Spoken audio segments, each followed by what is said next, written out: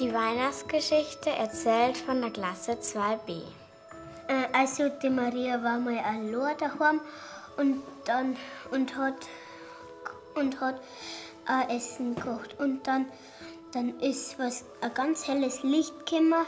Und dann macht sie die Augen zu und wie sie es dann wieder aufmacht, dann sieht sie einen Engel vor ihr. Das war der Engel Gabriel. Dann sagte der Engel: Maria, fürchte dich nicht.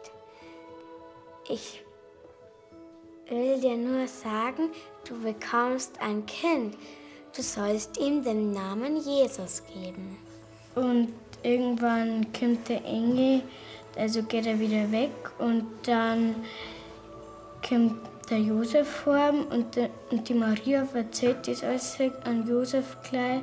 Und dann haben sie beide am nächsten Tag beschlossen, nach Bethlehem zu gehen. Und die Maria reitet auf einen Esel und der Josef führt den. Und dann haben die eine Gaststätte gesucht, aber da haben die bei ganz viel gelobt, aber bei keiner war nur Zimmer frei. Die haben alle gesagt, bei uns sind schon so viele Leute drinnen. Also sie können nicht mehr bei uns übernachten. Und einer hat die Maria und Josef seinen Stall angeboten. Die Maria hat dann ihr Kind gekriegt. Das hat sie in die Futterkrippe gelegt. Und dann hat die Maria gesagt, schau mal da, unser Kind kann schon lächeln.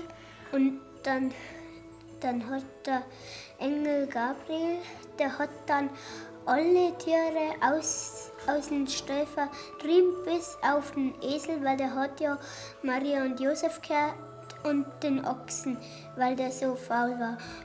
Also die 3 Könige haben gekommen und andere Hirten, die wollten das Jesu-Kind sehen, weil nämlich die am Himmel solchen großen leuchtenden Stern gesehen haben.